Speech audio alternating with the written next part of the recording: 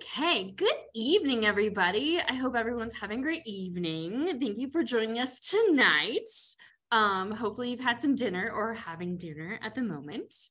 Tonight's program is Lessons in Tracking with Mariana Rivera Freeman. I am Kristen O'Hara, Director of Interpretation at Pajarito Environmental Education Center, or PEEC, located in Los Alamos, New Mexico, as you probably know. I will be moderator for tonight's talk. And of course, PEEC is the nonprofit that operates the Los Alamos Nature Center.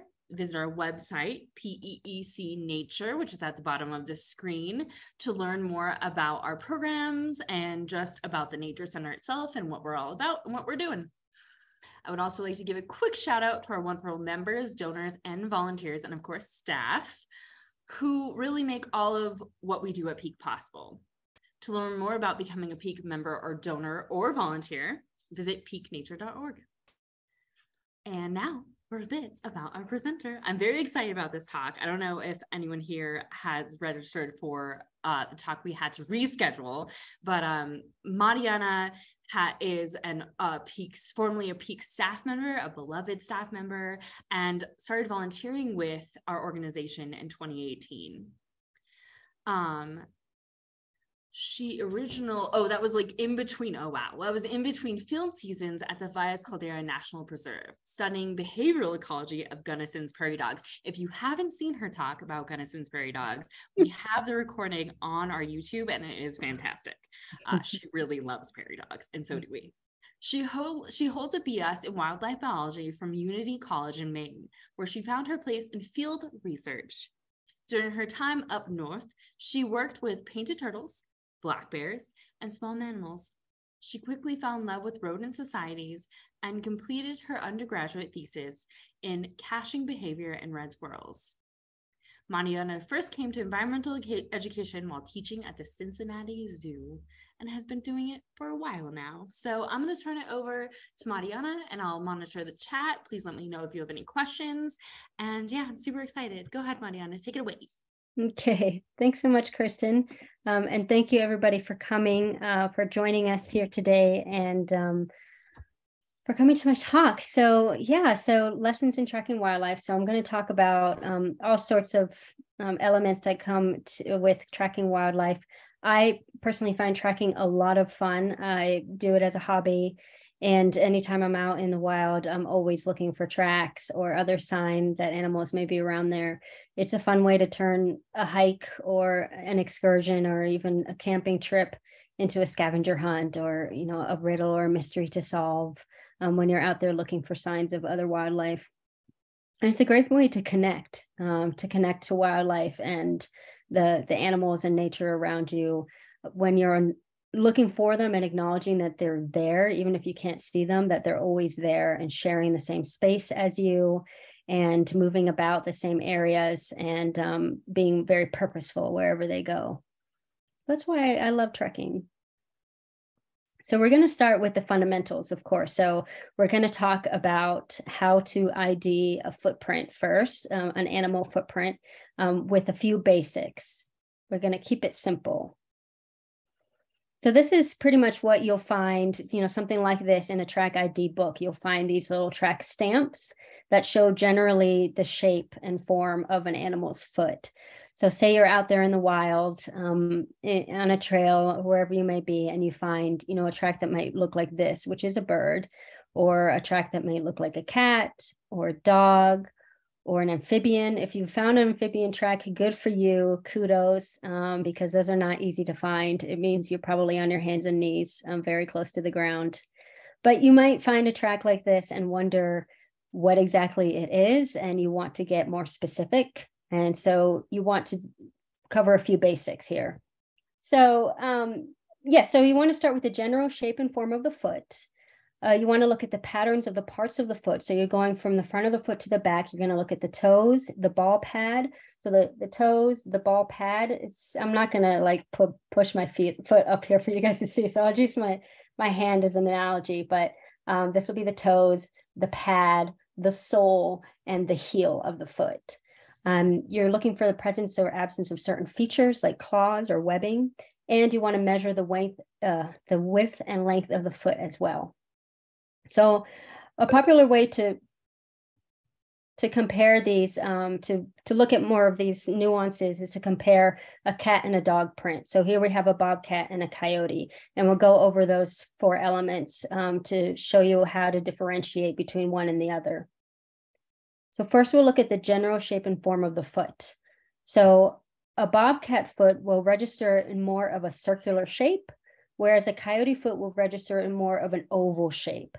And it's especially convenient if, the track is in the snow or in mud, so you can see this much more clearly, but cats are circular and dogs are oval. And you want to look at the patterns of the parts of the foot. Again, the toes, ball pad, sole, and heel. So most relevant to what we're looking at right now are actually the lobes of the ball pad. So when you're looking at the lobes, this is one of the most distinguishing features between a cat and a dog. And the bobcat, as you can see, has 5 lobes on their pad, and it kind of makes an M shape. So that's pretty distinguishable. And the coyote has 3 lobes on its pad, which makes more of an A shape. So this is one of the most reliable ways to tell between a cat and a dog track. Then looking at the presence or absence of certain features, in this case here, we're looking for claws. So a cat has retractable claws, including bobcats. And so you most likely will not see any register of claws in a footprint that you find of a bobcat. Whereas with a coyote, they have claws, and in fact have quite long claws. So you will most likely see the sign of claws in a coyote track. Sometimes you won't see it if the track just isn't clear enough, but that's why you're taking multiple clues together at the same time to put together a picture. And finally, measuring the width and the length of the foot. So this is a good way to really solidify what size animal that you're looking at. So take out your rulers, or we don't really hike with rulers, do we? But you can have a little tape measure. They come in little itty bitty tape measures that might have a couple of feet, or these little keychain rulers that have a few centimeters or a couple of inches on them. You can take those with you. If you don't have anything to measure with, you can take a picture with a tube of chapstick or a pen or even your hand, preferably something that has, that you can measure really easily. When you get home, you can measure it and then use that in comparison with the picture you've taken. Use that to measure the track as well. So now we've seen the width and the length of the foot. This is also a good time to have your track ID guide with you, because it might be hard to remember all of these sizes. For example, you don't need to memorize that a coyote's paw is 2.5 inches long. You can if you want to, good for you, but I can't remember all of that for all the animals that we have in northern New Mexico. So that's why I use a track ID guide with me as well. You can use a little pocket one, or you can bring a book, or many of them come in Kindle versions as well. Or you can just have it at home and refer to it after your hike. So those are the fundamental basics that you're looking at. Again, the general shape and form of the foot, the patterns of the parts of the foot, the presence or absence of certain features, and the width and length of the foot. And with these, if you've got a clear enough footprint, you can make a pretty reliable ID on what animal you're looking at with just these basic fundamentals. But if you're lucky, you'll have a whole track. So we've talked about footprints, and now the accumulation of footprints are the track that you see. And so often you won't see a full track, you'll just see a footprint here and there. But if you can see a full track, then you've got a lot more information to work with here in terms of identifying the animal. So we have here a black bear, a cottontail rabbit, and a porcupine. And, oh dear, again. Sorry, guys. Okay, so a black bear, a cottontail rabbit, and a porcupine. And I want to focus on the black bear really quick first. You can see I have this track stamp here that I got from a guide as well. And you can see how well the guide has matched the actual footprints that you'll find in the wild, and how well they fit over each other. And it's pretty definite. It's a pretty well-defined track, and bear tracks are very unique. Not only are the feet really large, but it's got like this lumbering, very unique lumbering kind of shape to the track. And so it's pretty easy to identify. And up here in northern New Mexico, we only have black bears. So we don't have to compare, oh, is it a black bear or is it a brown bear? You know that if you've identified a bear track, it's going to be an American black bear.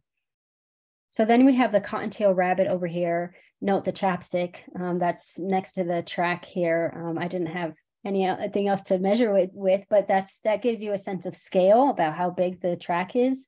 And again, if you superimpose a track stamp on it, you can see how well it matches what the track ID guide is telling you to look for.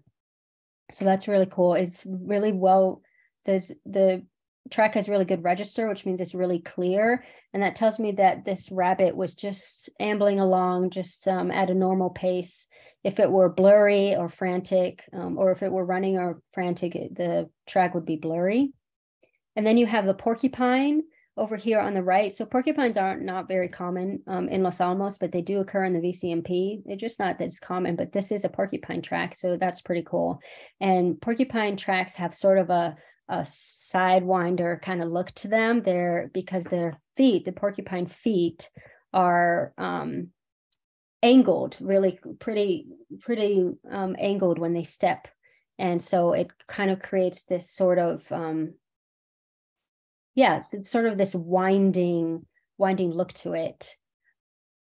Okay, so we want to read and measure tracks as well. So say we are looking at a track and we can kind of have an idea of what it is, but we want more information. And even if you do know already what the animal is you're looking for, it can be fun to take more measurements and record them in a little notebook, and just for fun or just out of interest if you're curious. But we're going to go over a few measuring methods here. And we're going to start with stride, which is the distance from one footprint to the next print made by the same foot. So that's the stride. And you can see here on the right, I have a line here that I've drawn from the right front foot to the right front foot again. So the distance from one footprint to the next print made by the same foot, right front foot to right front foot. So, for us, for humans, you can put your right foot down, put the left foot, and then the right foot down again. And the distance from the first step to the second step with your right foot is your stride. And for a black bear, the stride is about 2 to 2.5 feet long. So that's basically the length of their step. And you can also measure straddle, and that's the distance from the outside of the foot to the center line. So each track has a center line, an approximate center line that you can that you can draw out. And you take the outside of the foot and measure that to the inside of the line, and that's your straddle. And for a black bear, the straddle is about a foot or 1.3 feet wide. Then you can look at pitch, which is the angle of the foot when it touches the ground. And pitch can be pretty interesting, especially with bears, because they hit the ground at quite the angle, just like porcupines kind of do. And the pitch for a bear is anywhere between 45 or 50 degrees, or even more than that sometimes. And then lastly, back to the basics, you want to look at the foot size, so the length and the width of the foot. And here you take out your ruler again. You probably needed actually a protractor for the pitch. So carry a protractor with you too. But you use your ruler again for the length and width, and you can take any foot and refer to your guide for which foot you're looking at. The back foot of a black bear is approximately 6 inches long and 4 inches wide. So now you have a lot of information here, a lot of extra information, a lot of extra data to tell you what kind of animal you're looking at, how large the animal is, how long its step is, all those interesting details. This is especially helpful for species that are very similar. So for example, if you're looking at a canine track and you're trying to determine if it's a fox or a coyote, using these numbers will help you to really narrow it down to which species you're looking at, because they look alike in terms of the track and the footprint. But of course, fox and coyotes are a different size. The fox is smaller. So you'll be able to take all these measurements and determine, oh yeah, this is actually a fox, not a coyote. So we also want to look at gait patterns. So as long as we're talking about feet, and tracks, we want to look at how an animal moves its feet and legs and how it walks, which we call the gait. So there are 4 types of gait for mammals. And we're focusing on mammals a lot today because mammals have a high diversity of gaits, of feet, of foot and leg morphology or shape, of ecologies. And mammals are also the most conspicuous animals in terms of who's leaving a track or other sign in the wild. So that's why we usually use mammals, you'll notice, in track ID. So as far as gait patterns, we're going to start with striders over here. And these are our felines, canines, and ungulates, our hooved animals. These are generally lighter weight, slimmer rather, animals. And the way they move is they move their opposite front and back feet at the same time. So they're moving, say, their right front and their left back foot, and then their left front and their right back foot at the same time. So this is actually how a human crawls. So if you watch a baby crawling, you'll see that this is exactly how they move. Or if you want to test it yourself, you can get down on the ground and crawl. If you really want to make yourself laugh, that's a good way to do it. And you can see that this is how we move when we're crawling. And these are called striders. And they are sometimes called perfect walkers because they walk in a straight line. This kind of gait produces a straight line. Sometimes you can see the back feet in blue here and the front feet in orange. Sometimes the animal will step with their front foot and then their back foot will land in the same spot as their front foot. And then other times it'll land right behind that front foot.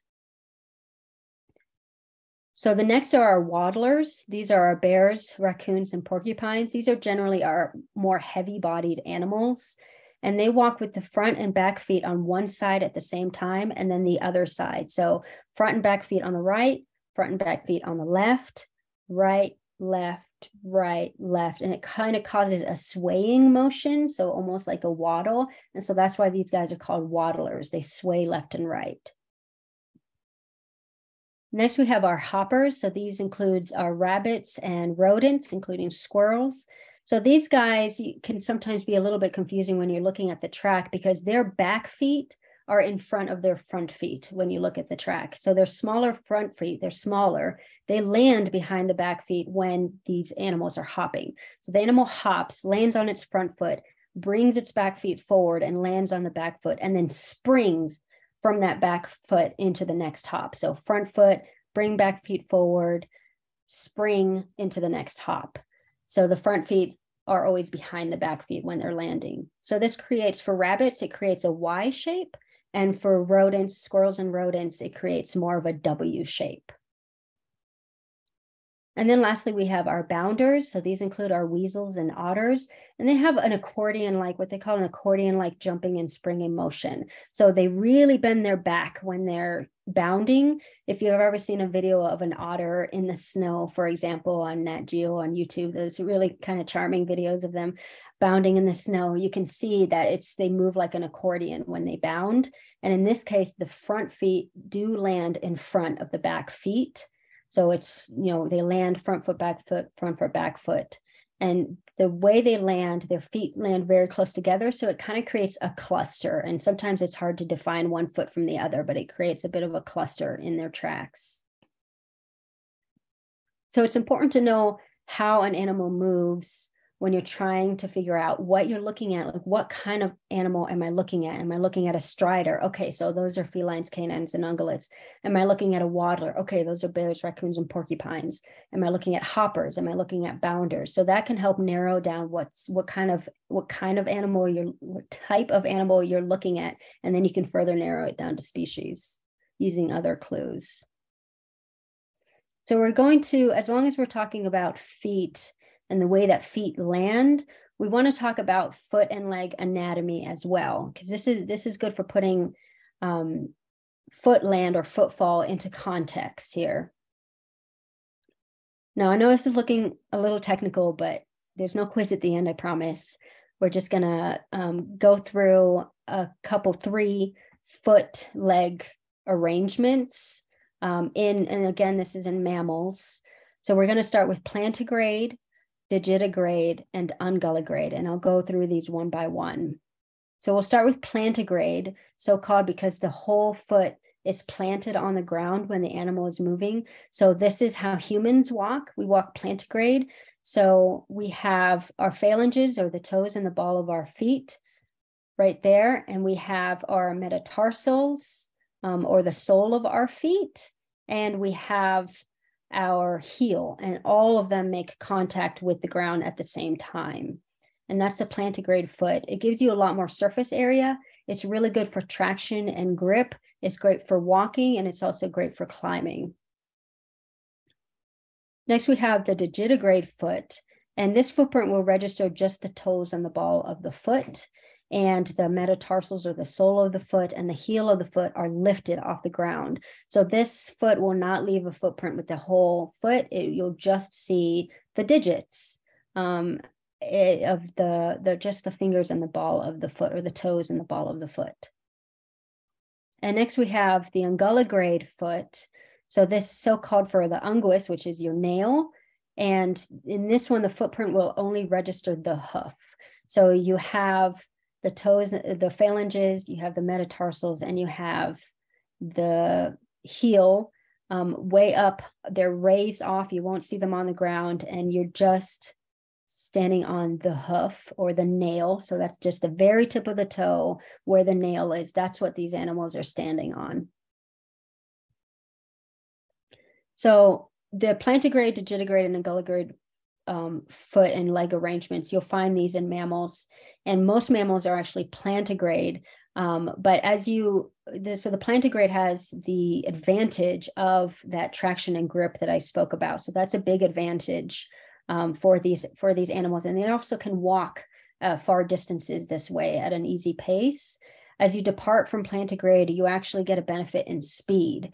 So our fastest land mammals, or fastest land animals, are digitigrade and unguligrade. So they're the cheetah and the pronghorn, and they're very fast. And this kind of foot arrangement gives more spring to the step and more leverage, and that creates a really fast, high speeds. So I have 3 examples here of local wildlife that fit these 3 arrangements here. We have a red squirrel that's plantigrade. We have a coyote that's digitigrade, and a mule deer that's unguligrade. I'll just leave that up for a moment while I take a drink of water. Okay. So I am not a bird expert. I specialize in mammals, but I would be remiss not to mention birds, at least briefly. So birds are also digitigrade. And this kind of foot morphology, this foot shape, is ideal for perching, and it's also ideal for running for ground birds. And so the footprint, like all digitigrade animals, will just register the toes of the foot and the ball of the foot. And of course, the bones are a little bit different in a bird than they are in a mammal. They have a tarsometatarsus instead of metatarsals, but the arrangement is the same. So here's a spotted towhee as an example. You can see the splayed toes that are making contact with the ground, and the rest of the foot is raised until you get to the heel or ankle there where it bends. So, and you can see the gait on the left here. That's the gait of a towhee, and they are hoppers. And except, of course, they only have 2 feet instead of 4. So it's a little easier to tell exactly what movement is going on here, but they are also hoppers. There's a wide variety of variation in the tracks that birds leave. You can see at the top, these dactyls here. These are different variations in how the feet or how the toes are laid out. So towhees are anisodactyl, and that basically just means that they have 3 toes in front and 1 toe in back. And that's really ideal for perching and grabbing onto branches and other things like that.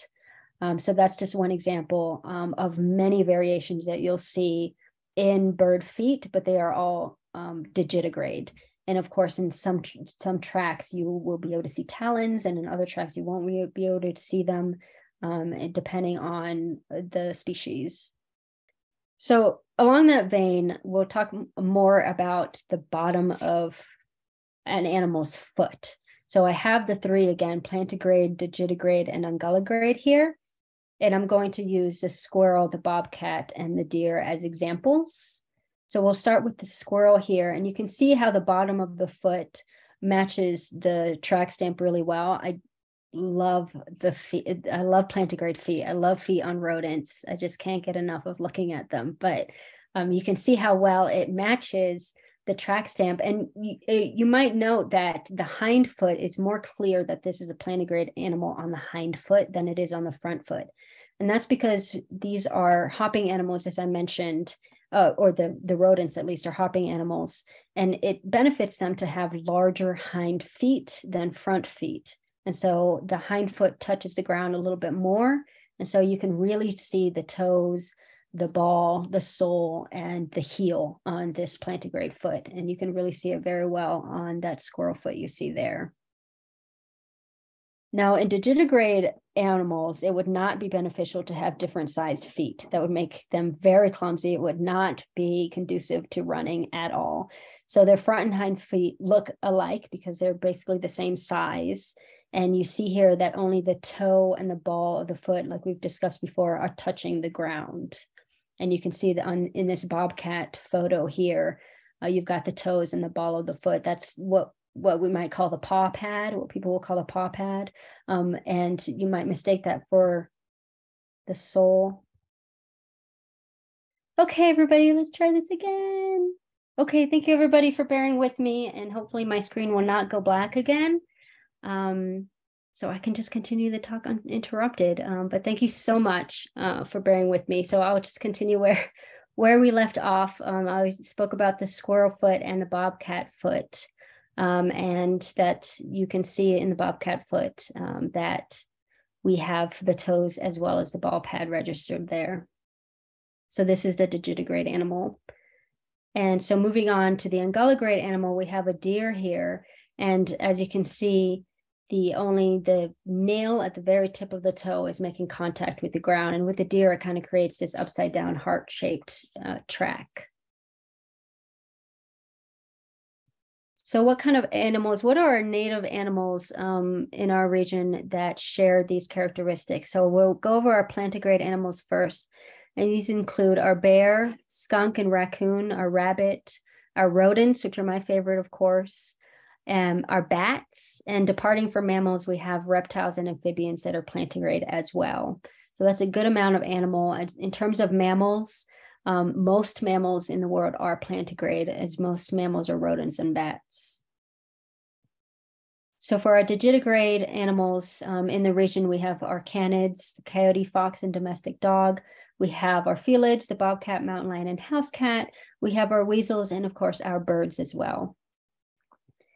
And for our ungulates, we have our cervids, our mule deer and elk, our bovids, bighorn sheep and cattle, and our equids, horse and burro farther south.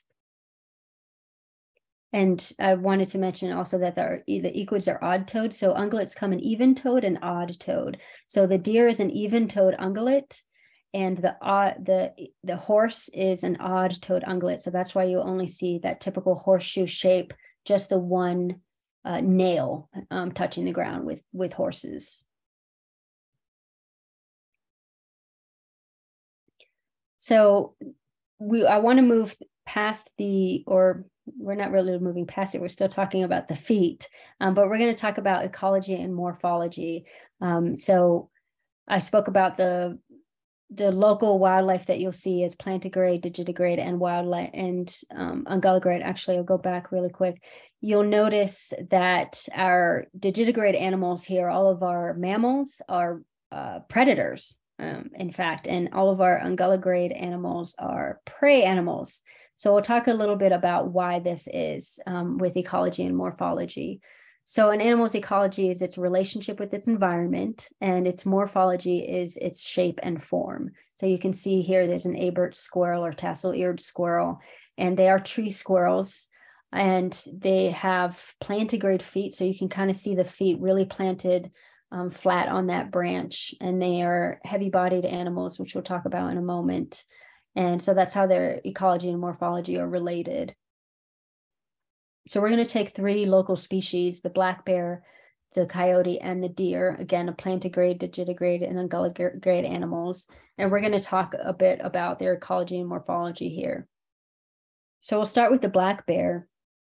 Black bears evolved to cover long distances at a walking pace. So they're walkers.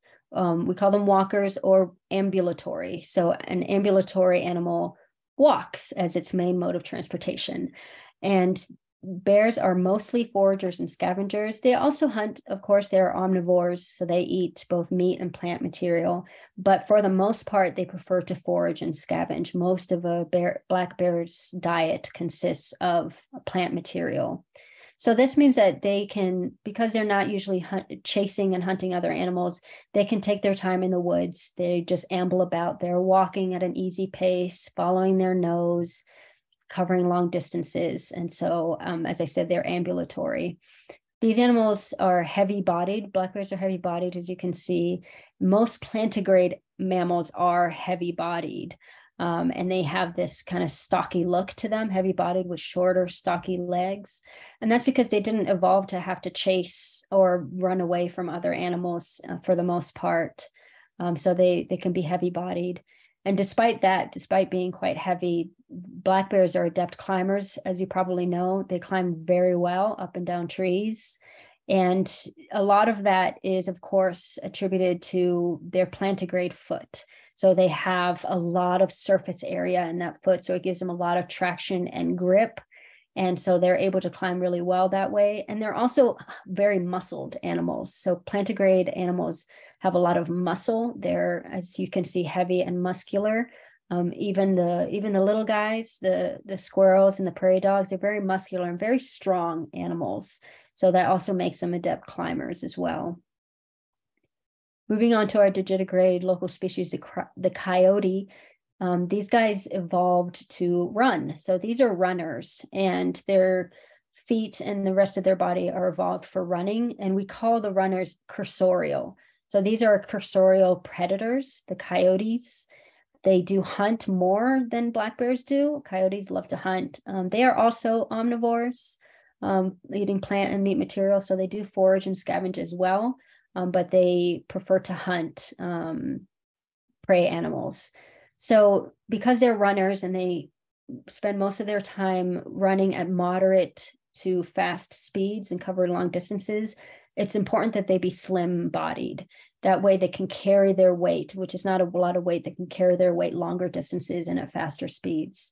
And it also gives them high stamina. So these are high endurance, high stamina animals, and they can move very long distances. And one interesting thing about their digitigrade foot is that it has less contact with the ground, so they make less noise when they run. You'll definitely hear a black bear if it's running after you, but you're less likely to hear a coyote. And that's more than about size. It's also about the way their foot touches the ground. So here we have the mule deer. It's going to be our unguligrade species. And mule deer are also cursorial. So that might seem a little bit counterintuitive, because when you see a mule deer up here, they're almost always just ambling about, completely oblivious to us, just walking as slow as possible. But they're actually adapted and they've evolved for running. And so we do consider them runners, and we call them cursorial prey species. And of course, they adapted for running because they need to escape predators. They are prey animals. And they have these long, thin legs, these skinny legs, and that makes their leg easier to move. So the less mass you have in your leg, the easier it is to move. And coupled with a really muscled thigh, it's ideal for sudden bursts of speed. So you've probably seen them with just suddenly taking off if they're frightened or startled. And that's how their morphology works to their benefit.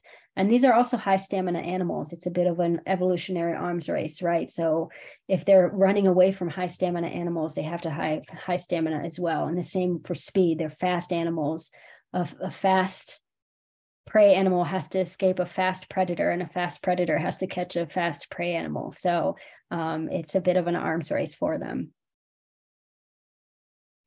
So as long as we're talking about ecology, we're going to move on to other signs, because I've talked about identifying footprints and identifying tracks, but there are also other signs that animals will leave in the wild. And some sign includes something like a bear leaving its claw marks in a tree, for example. And you might not even see any footprints or tracks around, but you'll know that a bear was there based on this sign.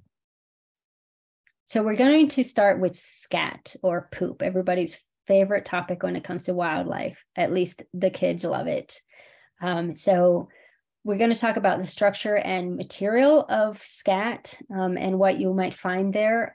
You guys are probably used to some rabbit and deer scat, and so you already know a little bit about what you're looking for. But when we're talking about shape, length and width and texture, we can see, so you see this picture here, that was from a rodent. Rodents and most of our herbivores, not all, but most of our herbivores leave pellets. Their scat comes out in pellets. Some of them are spherical and some of them are elongated, but you'll see these pellets and they just come out kind of in a pile of BBs. And our omnivores and carnivores leave cords. So much like your domestic dog or cat at home, they leave cords of poop and all sorts of interesting and disgusting material we're covering here. So in terms of what is in the scat, you're looking at plant matter, animal matter, or no distinguishable matter. So herbivores have very complex digestive systems, complex stomachs and digestive systems. So the food that they are processing, it gets more processed. So it goes through processing more. And so that's why often, or more likely, their scat comes out pretty homogeneous when it comes to material and matter. You won't really see anything in them. Sometimes every once in a while you might see some seeds or a leaf here and there. But for the most part, it's homogeneous because the food gets so processed. In contrast, our omnivores and carnivores, they have simpler stomachs, simpler digestive systems, so their food doesn't get processed as much. And so their food comes out with pretty visible plant and animal matter for the most part. So we're going to see some examples of what I'm talking about.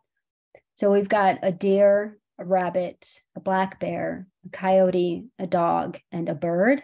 So you can see the deer and the rabbit are herbivores who poop pellets. They're pretty homogeneous looking.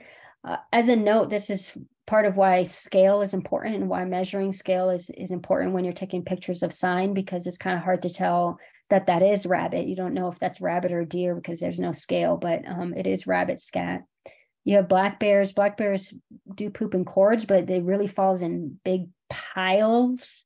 Like those dinner plate size piles that are described. And you will always find some material in black bear scat. And usually it'll be plant material. It'll be seeds, acorns, leaves, all sorts of plant material. And it often doesn't even look like it's really been well digested. It's just not processed very well in the black bear stomach. So on the lower left, you see a coyote, and you'll see in the yellow circle, there's actually a rodent skull in there. And you will often find animal material in coyote scat. You'll find fur and bones. You'll also find a lot of plant material because they are omnivores. You'll find berries and other seeds and plants in coyote scat. And you can contrast that with dog poop, with the domestic dog. Most domestic dogs eat a highly processed diet. So they've got their kibble, and other highly processed foods with treats and such. And so you'll usually just see this homogeneous material with dog scat. And that's a big contrast with the coyote. And of course you have bird, which is pretty recognizable what birds leave behind. So as fun as it is to talk about poop all day, we'll talk about other sign as well. So starting with torn browse, up here on the upper left, you can see that this twig has been torn. Part of it has been torn. Maybe there was a bud at the end of it. And this is typical of deer. So deer, they're incised. So we have incisors, top and bottom incisors as human beings, and most mammals do. But deer, they only have their bottom incisors, so the front teeth. We use our front teeth, our incisors, to slice things and to chip things off and to bite things. But the deer only has lower incisors, so they can bite, but not really chip things off. They can bite and tear. And that's why you see a lot of torn browse when deer have been around and feeding in the area. Some other sign might include some forage leavings, like these pine cone scales on the upper right. So this is indicative of a squirrel, and you've probably seen these out in the wild. Squirrels will make a huge mess. They like to eat kind of in one spot. They like to come back to this same spot to eat, which is why there are so many leftovers that they leave behind. You also have on the lower left, you have beds. This is a deer bed, and it was made in the snow. So it's more obvious in the snow where the dirt has been a little kicked up and where the body heat from the deer has melted the snow. And then on the lower right, you have dens. You can look for dens, all sorts of animals that live in dens, porcupines, bear, prairie dogs, ground squirrels. This particular den belonged to a porcupine. And you can see how filthy it is. Sometimes, not always, some porcupines will walk all over their poop when they go in and out of a den. So sometimes they can get kind of filthy. And so if you want to know what kind of den it belongs to, you can also look around and see if there are any tracks around, which there were here. I actually stuck my head in this den, which I do not recommend doing. Just do not do something like that at all. I was startled to find 2 porcupines in there. They knew I was coming, so I wasn't met with any any unfortunate situation gladly. But the poor things were making these little sounds. That's what they sounded like, and I felt really bad. So never stick your head in an animal den. First of all, it's harassing wildlife, and second of all, you could get really hurt. But there are other ways to investigate and find out who lives in that den. So the most fun part about tracking is interpretation and telling a story. So in the interest of time, I'll just go over a couple of these, and I'll start with this one. To tell a story, you go from setting to characters to plot, and you can kind of put together any clues to tell a story. And here we have our setting, a nice plank of wood. It looks like it's probably a nice overcast day. We have some twigs and some pine cones laying around, and we have a bunch of pine scales just sitting in a pile and all over the place. And so our characters, of course, you can probably guess that we're starting with a squirrel. As you saw in that previous picture, squirrels leave these big messes. What they're doing is they're pulling the scale off the pine cone, and there's a seed in that scale, and they're eating the seed off the scale and then just dropping the scale because it's just a waste. They don't eat the scale. So that's why they leave such a big mess. And of course, you have evidence of a bird here. I think there were 2 birds. I can just take some license and say there were 2 birds, or you can consider it one that was hopping around. But that's our cast of characters. And then you can come up with, the plot of what was going on here. And I wrote a story, in fact, for this, and I will read it. It's quite, well, gather around. I'll read it for you. So once upon a recent time ago, on an overcast day, a squirrel found herself in want of food. She found a fresh pine cone in a pile she kept, parked herself in a nice, comfortable spot, and took her leisurely time enjoying her breakfast. Knowing it would take her 3 to 5 minutes to finish her cone, she chose a spot and time free of predators and other squirrels who might harass her while she ate her meal. She was quite happy. Up above Mrs. Squirrel, 2 birds waited and watched as she ate. They were patient birds and had some time to kill. After Mrs. Squirrel finished her meal, Mr. and Mr. Bird swooped down to see if she'd left any seeds behind. They were quite crafty, Mr. and Mr. Bird, but also poopy. What better way to leave a mark of your presence, after all, other than poop? They stood for a little while, pecked through the pine cones, and finally satisfied went on their way, likely back up to the branches to watch for Mrs. Squirrel again. It was, after all, a nice, idyllic fairy tale afternoon in the woods, with a fat, happy squirrel and 2 clever birds. The kind of scene you'd want to video and put up on YouTube with relaxing ambient music. Or you could just say, a squirrel and a couple of birds were here, the squirrel ate, the birds checked what was left behind, and they all moved on. And both interpretations are equally valid. It just depends on whether you prefer to take a creative look at it or a more analytical look at it. You can create a fictional story, but it's not fictional facts that you're using. You're using actual clues, and you can create any story you want, whether it's a little story about Mr. and Mrs. Squirrel and Bird, or just analyzing and interpreting what you're seeing in a much more simpler way. I prefer to tell the creative stories when I have kids around me, for example. So when I'm out there with kids, it kind of makes it more memorable. But either way, you do you. So there's another scene here that I'd like to look at with a pond, actually. So this is a wintry scene here that we have, and there are several tracks. There's a pond up above the picture. It's not in the picture, but it's up there. And we have several characters here. We have 2 deer, a porcupine, and a squirrel. So you can see the 2 deer tracks. You can see kind of the pinpoint stride of the deer. So these are striders, that straight stride that they have. You have the porcupine that's kind of, as I've shown before, kind of a little bit wobbly of a track. These are waddlers, like we've spoken about. And then you have the squirrel on the right, the hoppers. You can see the telltale sort of W shape to the squirrel hopping and hitting the ground. So what happened here is what you're seeing here is, and I'll interpret it in a more analytical way, what you're seeing is what's being demonstrated is the ecological,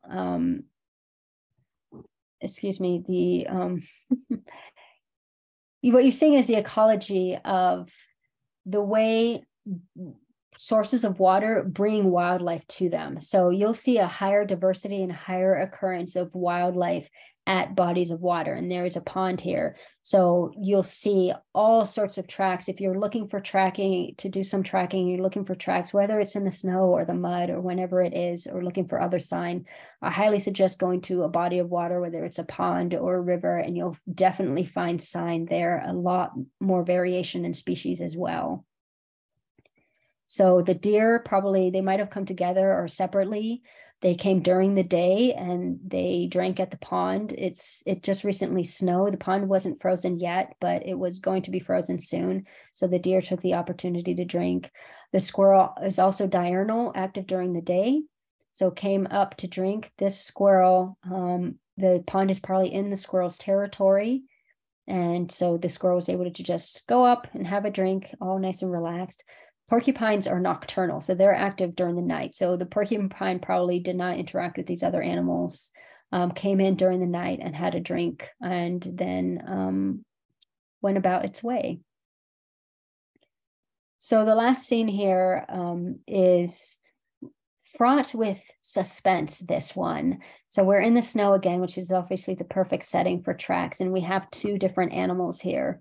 In red, we have a mouse, and in purple, we have a fox. So I know this is a mouse. The way I determined it was it has that typical W shape of the track of a hopping animal, of a hopping rodent specifically.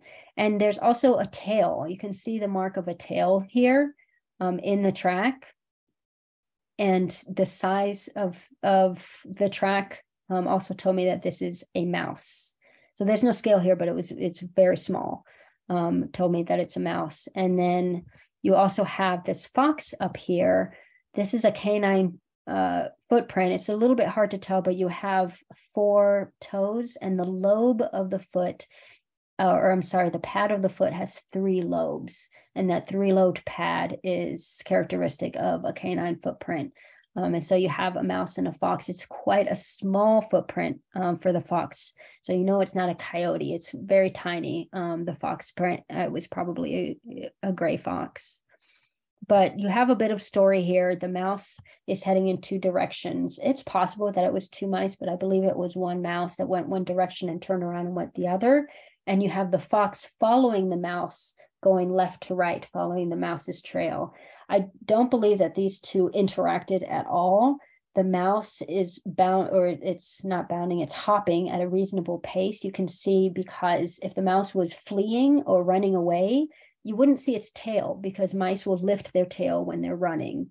But you see the tail here, so it tells you okay, the mouse was not running away from anything. It was just exploring or going from one point to another, maybe looking for some food. And the fox is also not running. It's not chasing anything. It's just on the hunt, following the scent and the sight of the mouse. So I did really quick write a story for this one, at least, that I can read to you guys really quick. So once upon another time in winter, Mr. Mouse was enjoying a calm, brisk night in the field, looking for something to eat, going this way and that, not even aware that danger was stalking nearby. He returned home to his cozy den to sleep in the warmth of his grassy bedding. It was near dawn, and he was ready to sleep off an uneventful night.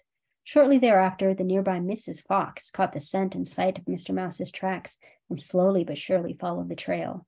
She was hungry, and finding meat was of the essence for a fox in the dead of night, in the dead of winter.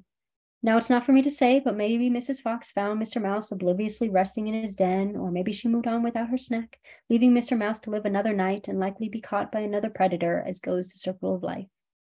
Or you could just say, a mouse went out and back exploring or searching for food, a nearby fox followed its trail to its den, and the mouse may or may not have gotten eaten. So you can interpret it either way. No matter how you're telling the story, you're putting it together. You're putting the story together in the same way, using the same clues. So you've got the fundamentals of measuring and identifying a footprint or track. You've got other sign that you're looking for, and you've got your interpretation of the story to tell. So however you want to tell it, you're still using the same fundamentals, the same signs to put it together. So in summary, I'll use a prairie dog as summary. If you know me, obviously, as you know, I studied prairie dogs, and there's no way I wouldn't find a way to include prairie dogs in any talk that I give. So briefly, I'll mention the prairie dog because they're actually the perfect species to practice all of these elements with, because they're very conspicuous. So they're easy to find, they're easy to watch, and there's clear evidence of them inhabiting a certain spot. And you can find their tracks, you can find other sign of them, and you can find the actual prairie dog itself. So we talked a bit about anatomy and gait, and you can see here the foot of the prairie dog and how well it matches the print that you see in the snow here. It is a plantigrade foot, so you see all the way from the toe back to the heel. I love these feet, of course. And then you see this page from a track ID book. You can see how well it matches the stamp here. And also you see the track, and the track will give you a W shape, like I've explained before with the squirrels hopping, and prairie dogs are a type of squirrel and they do hop. So they have that characteristic W shape in their hop. And of course you can use ecology and other sign as we've discussed. You'll find prairie dog holes all over. They just spangle the prairie wherever prairie dogs live. And you'll see these burrows all around. And although other animals live in the burrow, you can also look for scat. If you find some prairie dog scat, it'll be homogeneous spheres. And that'll definitely tell you that a prairie dog lives in that burrow. And they're about 6 inches in diameter, the mouth of the burrows.